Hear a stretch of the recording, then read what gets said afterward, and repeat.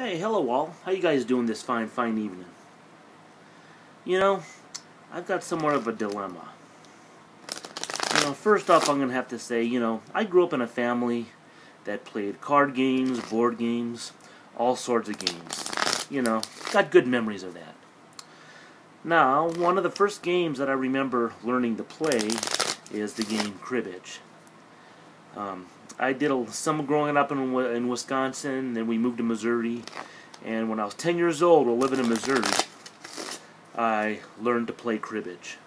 Cribbage is my favorite game. Now, as I stated earlier, I've got a little bit of a dilemma. I live here in Phoenix, Arizona now. It's 2017, of course, and I really don't know anybody that knows how to play Cribbage. I just recently, reconnected with a nephew of mine. He can play. I've got a brother and sister-in-law that plays, but they are so busy that, it's really hard to, get with them and do whatever. Now, periodically, I go through cribbage withdrawals. I really need a human player to play with. I play on the app. I play on my iPad and my iPhone, and I play cribbage on that. However, in my opinion, the computer cheats. I was actually thinking of going online and looking up to see if they actually had cribbage tournaments here in Phoenix, and more specifically Tempe, Arizona. But I was just going to show you what I normally do whenever I start going through withdrawals and I need to play and I don't feel like playing the computer. I've made up my own little mini cribbage solitaire kind of thing, just because. I mean, what else can I do? But this is what I normally do. I just, give ghost person a card, me a card. 1, 2, 3, 4, 5, 6. And then I just go ahead and cut the deck right away because that's just the way it is. And then, of course, I'm going to see both hands. I'm going to see exactly what to throw in the crib, but whenever I throw in the crib, I try to forget, the cards that I threw in there so I can make a sound judgment, on what I need to throw from the other pile, from the other hand here. So, of course, here I've got 8, 9, 4, King, 6, 4. So probably what I'm going to do is, I'm going to, just in case I get a run, I'm just going to go ahead and throw the 8 and the King. Hopefully I draw 5. That would be really cool. And I'll put that in the crib. Then, of course, I do the other hand and see what I got. I got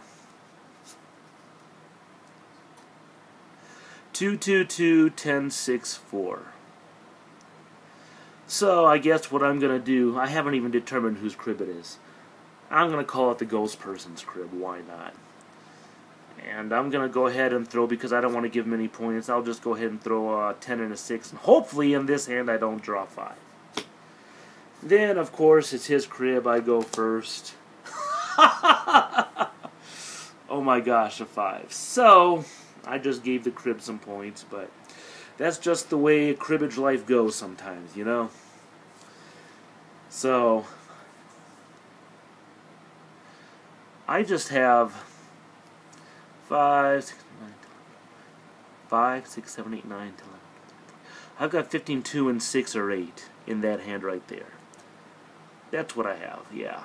5, 9. Yep, 15, 2, and 6 or 8. So, I'll just move the peg around the board here, because I don't know whoever's watching this, if you don't know cribbage. You start at the start, and whoever gets 121 points first wins, and there's the hole right there. Then, of course, I would do this. So I've got 15, 2, 15, 4, 15, 6, and 8 are 14. 14 points right there, I believe.